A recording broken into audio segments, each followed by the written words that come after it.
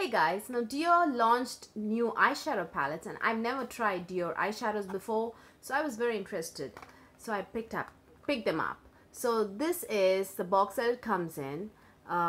This just says Dior at the bottom and it says 5 colors. That's a pretty simple name, but I'm not sure if this eyeshadow palette is called 5 colors or at the bottom it says here high fidelity colors and effects eyeshadow palette. But the product page says just 5 colors, so I think it's called 5 colors, but I'm not entirely sure because there is like a pretty long name here distinctly. So anyways, so these are expensive. These retail for $62, and as the name suggests, there are 5 eyeshadows in each palette. There are 6 eyeshadow palettes in total, 3 and they come in 2 different finishes. 3 of them are matte eyeshadows, that is an all matte palette.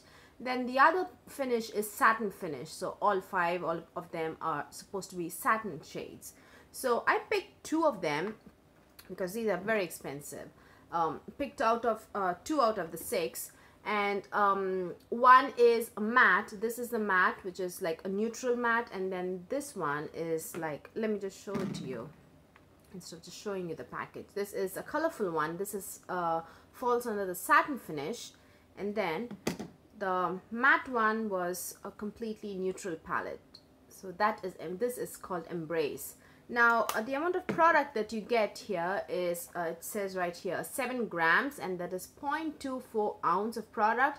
So if you break it down to each pan, which it comes up to 0.04 ounce of product in each pan per pan, which is not excessive, and at the same time it's not very less. It's a good amount. So, and these are made in France. Yeah, these are made in France. So that's the box. And then since this is like a luxury brand, the eyeshadow palettes, they come in like a velvet pouch, and yeah. And then when you open this is like a plastic packaging, and it does say Dior in it. And at the back it says it has like the small picture, a depiction of what the inside of the palette might look like, and it just says the amount of product that you might get here, and just these are made in France. And these palettes are not magnetic. It does come with a small press in button where you can open it, and it also came with 2 brushes. Now these are a joke, guys, really. I'm very I'm happy with these, truly. Now this is the first brush is like let me just hold it to you like this so that you can see the shape. So both are sponge kind of applicators. I wouldn't even call these brushes. And this is one end, this is like an angled brush, and the other end is like a sponge kind of an applicator. So yeah, and let me just let's just start with the swatches, and yeah, let's begin the actual review. Now let's swatch this. Now none of these shades have names, so it's just the name of the palette. This is called Electrify 357 Electrify. Let's swatch this. And this is the satin finish. The entire palette is a satin finish, and that is true. It doesn't have it's not a flat matte finish, but at the same time it doesn't have any glitter, or it doesn't like catch the light or anything. So that is like an indigo color. This is like a navy blue, and then you have like a coral shade, which is, you know, it doesn't look exactly coral on my skin tone, but yeah, that's a coral shade. And then this is a mint green. In the center you have mint green, and then this last one, it's this particular shade, this white shade, it is truly white. It's like a pearl white shade. That is nowhere close to a satin shade, guys. That is a pretty high shine finish. I'm not sure if it picks up in the camera, but this is a very high shine eyeshadow. And this eyeshadow is actually kind of flaky, but that's because it is like very high shine, and it has like pretty like chunks of glitter. It's not like too loose, but it does adhere well. So let me just break it down in terms of performance and the product performance of this particular palette of Electrify. Anyways, these two blue shadows, let me just show it to you in the palette.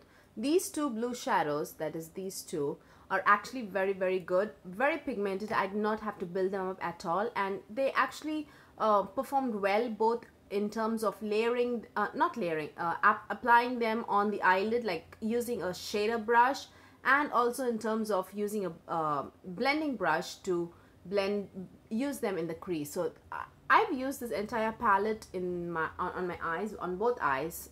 I didn't do like a two-tone look. So I've used this deep blue in the outer corner and in the crease, and in the center I've used this particular blue shade, this lighter blue, this indigo blue, and then in the inner corner I've used this, you know, this pearl white shade. And in the inner part of the crease over here, this particular area, I've used the mint green. Now I have to say, besides these two, all three, this coral shade, this mint green, and this pearl white, all of them are actually sheer. Now I observed something very odd with the coral and the mint green. Now the thing is, when you're trying to apply them on the eyelid using a shader brush, they are very, very sheer. No matter how many times you try to build it, at least on my skin tone, it does not pop. You just can't see the coral shade at all. I can still see the skin of my eyelid peeking through. So no matter how many times you build, at least on deeper skin tone, this is my observation on my skin tone, on dark skin tone, no matter how many times you build it, it's not going to appear as you see it in the pans. It's not going to happen. But these two shades are very, very good. But the mint and the coral, no matter how many times you build them up on the eyelid using a shader brush, they just look sheer. Now, but when I tried to use the mint green in the crease, like not in the entire crease because it usually looks kind of ashy, but if I tried using it over here, like something to blend with the inner corner, something to like lift the eye look and to brighten the eye look.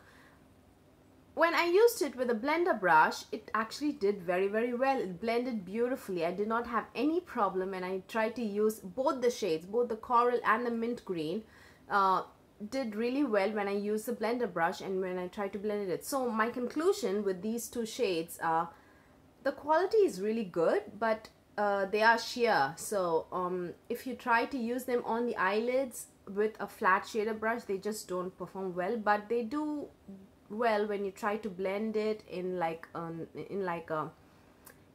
in areas where you have a curvature in your eyes.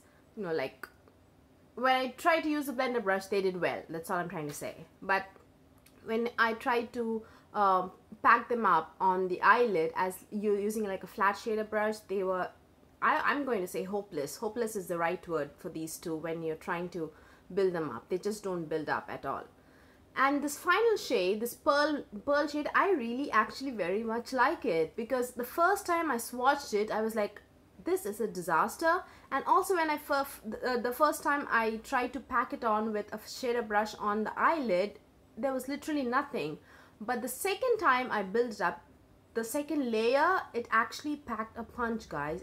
It actually built up really, really well, and you can actually make your eyelids look very much like as you see in the pan.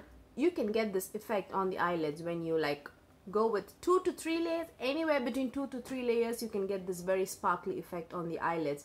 It builds up really, really well. So I would say these two, the mint green and the coral, are like below average. I'm going to say below average because eyeshadow should perform wherever you apply it. So they just don't perform on the eyelids and as an actual like normal eyeshadow. And these three are really good. I like them very much. This is intended to be sheer because like maybe you can use it like a top coat, or just if you want to use it as an eyeshadow by itself, you definitely need to build it up, but it builds up very, very beautifully and easily. You just don't have to work a lot with that. These three eyeshadows are really, really nice. So yeah, that's this palette. let's move on to the neutral palette. As I said before, the same packaging, and at the back you can see a tiny layout of what the inside of the palette would look like. And again, you open this up and it just again came with like two brushes, just the same, and you have 5 eyeshadows, all of them are neutral and all of them are matte. And let me just start with swatching. Now you just can't see it because it is a brown shade with a very slight orange tone to it, like a burnt orange tone to it. But this eyeshadow, I'm going to say it out right away, this eyeshadow palette is really, really, really good. Very, very good. I really like it. I was very impressed with the quality of these eyeshadows. They are very smooth to touch and very, very buttery, and at the same time they perform really, really well. I hope you can see. Let me just build this shade up. You can see. No matter how much I build it up, I don't think you can actually see because the brown tones in it just blend with my skin tone. So this is like a cool toned, almost black brown kind of a shade, the one in the corner. And then you have like a beautiful orange peachy shade, very, very pretty. And that did not look ashy on my skin tone at all. It looked really good. And then you have like a cream shade, which is also pigmented. There you go, the cream shade. And then the center shade is like a beige shade. Beige. Now this is like an A+ palette, guys. This particular palette right here. All of the shades perform really, really well. And believe it or not, I have, well, I'm not saying believe it or not if I have hyperpigmentation. I have hyperpigmentation on my eyelids, but none of these shades, even the lighter shades, even the beige and the white and this pale like orange shade, none of the lighter shades needed to be built up at all. It was really, really, really good. The quality is very, very good. I was actually shocked. I really expected that I would have to build these 3 shades up, but I did not have to at all. It just one coat, it just completely covered the hyperpigmentation and just completely covered the eyelids. Just one coat, you do not have to build them up at all, and they blend really, really well. I really like this eyeshadow palette is so good. And whether it's worth $62, I don't think so, guys, because I know the eyeshadow quality is A+, I just said that, but these are pretty basic colors. Well, this color, this orange shade, this very pale orange shade, I don't think that's a basic color, but you can definitely, if you try and find, I can't be sure because I haven't researched where this particular shade might be, but definitely Makeup Geek or MAC might have this shade, and I think this is the only unique shade that I saw. Besides this shade, all this beige, this off-white, this like reddish brown shade, and then this cool brown shade, you can definitely find these colors everywhere. And yeah, so for that reason, do you really need to spend $62 on this A+ palette? Unless if you really want to and you have funds at your disposal to spend $62 on a 5-pan eyeshadow palette. I don't know, it's something, it's the decision that you have to make. But quality wise, an unbiased objective review on this palette, it's an A+. It's really, really good. But this palette, the colorful one, to my disappointment, I was really looking forward to this one, but to my disappointment, this did not perform well and certainly not worth the money. $62 for only 3. You just only have 5 shades here, and out of which 2 are not good, and you have only 3 for $62. Please do not buy this palette. If you're spending $62, it has to be an A+ product, which you really, really love, and something that you will have to use every day. And yeah, so that's my review, guys. And I haven't told you where I bought mine, at Sephora, but I think these don't say that these are, I don't think these are exclusive to Sephora. let me just quickly double check that. These don't say exclusive, it just says new on Sephora's product page. So yeah, I think you can find this anywhere Dior is available. Bloomingdale's, Nordstrom. Does Nordstrom have Dior? I'm not sure, but Bloomingdale definitely has, and Sephora's easy, and I think the return policy on usually department stores are also very good. So I guess you can just buy it wherever you want to. So yeah, I think we've touched on everything. Price $62, and availability, it's pretty much widely available. And performance wise, the neutral one is really good, but let me just hold it up for one last time before I conclude. The neutral one is an A+ quality, but these are very widely available shades, except for I haven't seen this pale orange shade much, but I think definitely ColourPop or Makeup Geek or MAC, I'm definitely sure MAC would have this shade because they have so many eyeshadows. And this one is a very mediocre palette, and you do not need to spend $62 on this.